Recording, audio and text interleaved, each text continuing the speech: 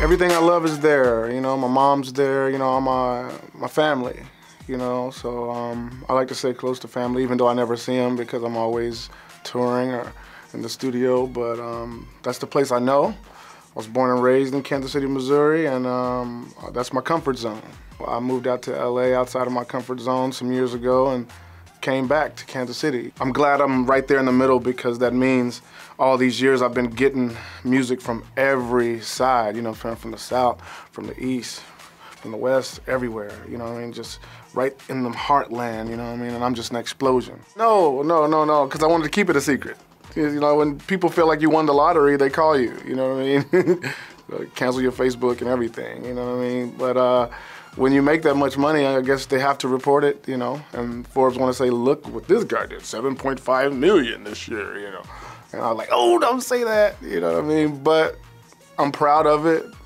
I mean, you know, that was bigger than the year before. We're steady on the incline, you know what I'm saying? We're steadily on the incline, and it's a blessing to be able to do it independent, you know, our own money, and without major radio or video, you know, still on the Forbes list. Like, what? So, yeah, I wish they would have kept it a secret. They call it secret mogul, you know what I mean? But there's no way you can keep that much money a secret, so. I do what I want. If I say I want to put out a 7-song EP for Halloween, and it's like 3 months before Halloween, I can do it. I don't have to consult with anybody. Me and my partner, we'll talk about it, and he's like, let's go. If you think you can do it, let's go. If I got any kind of idea to do anything, a DVD or anything, I can just do it. I can name, you got to look at my record covers, you know. Majors ain't about to put out a black dude on the cover with fiery crown, you know. Like, no, you might scare people. We get to do whatever the hell we want. And that's the big thing about being independent. We can say, okay, we're gonna schedule this tour, and we're gonna take all our artists, you know what I'm saying? We're gonna pay for 3 buses, and we're gonna, you know, really do it right, you know. We do it all in-house, man, you know what I mean? All of our merchandise and everything, and it's a beautiful thing to be able to have control over everything. And I'm sure Macklemore feels the same way. Well, the independent grind is what we've been doing since we started, me and my partner Travis O'Gwen, man. Getting out there, getting flyers out there to people in other towns that work for us, you know, street teams, posters, flats, everything, you know what I mean? That's the independent grind. We get out there, we don't have TV, you know what I'm saying, or radio, so this is our independent grind, this is what we're gonna do, we're gonna tour. Yeah, 75 dates with Freddie Gibbs and Jaron Benton and Psych Ward Druggies and Big Chris Calico. It's gonna be wonderful. We've done it before. E40 did one with me, you know, Glasses Malone.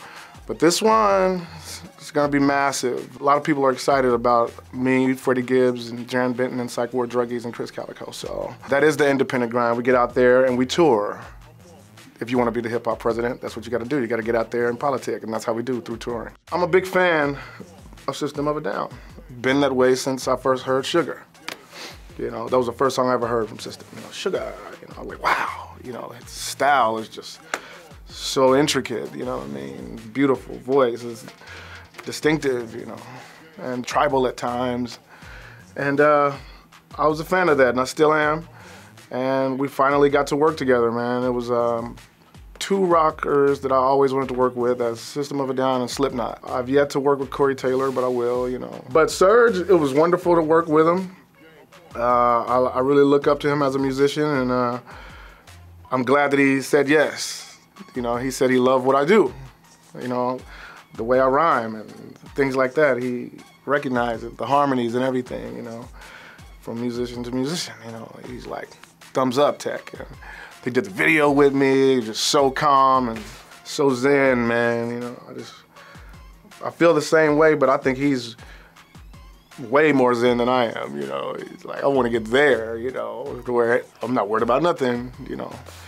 But who knows? Their fusion of sounds between him, Jim Morrison, Robbie Krieger, Ray Manzarek, John Densmore, man. Their fusion of music and the sounds, everything, it just sounds so dark carnival, man. And that's so me, you know, the Killer Clown, you know.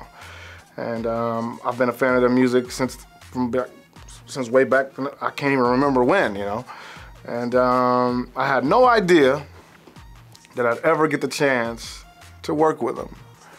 Right before Ray passed, we did this. I had no idea that he was sick or anything. I don't even know if he knew. I don't know. But we were drinking wine and everything in the studio, man. It was wonderful. John Densmore is so laid back. Robbie Krieger is cool as hell.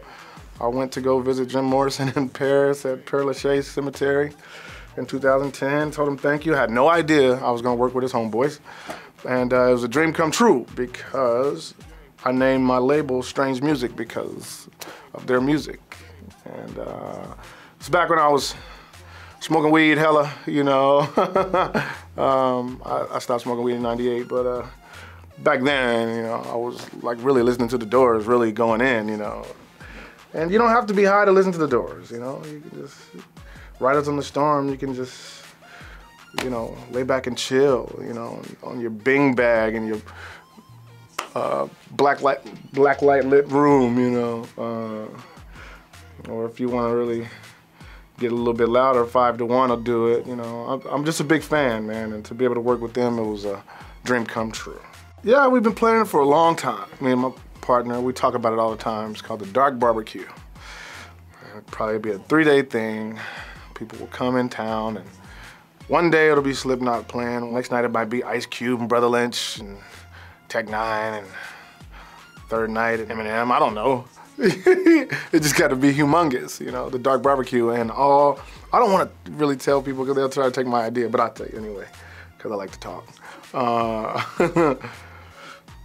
You have all the barbecue places, Kansas City, you know, set up, and you know, Jack Stack over here, Oklahoma Joe's over here, Gates over here, Arthur Bryant's over here, you know, the Smokehouse over here, you know, just everybody, you know. You can sample the barbecue, you know, and you can sit down. They have places you can sit down and eat, you know. It's elaborate, man, but it takes place at night, you know. So during the day, all the people that come to see these shows will be roaming the city, you know, so it'll be mayhem, you know, and that's what I like. So yeah, Dark Barbecue, man, hopefully we'll do it soon. It has to be in the summertime though.